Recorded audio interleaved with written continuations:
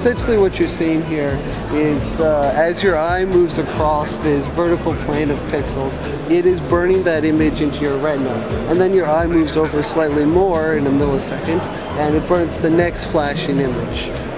So what that allows them to do is, by the time that you get all the way across, you have a full image before your eye is able to refresh back to the black that your eye is actually looking at.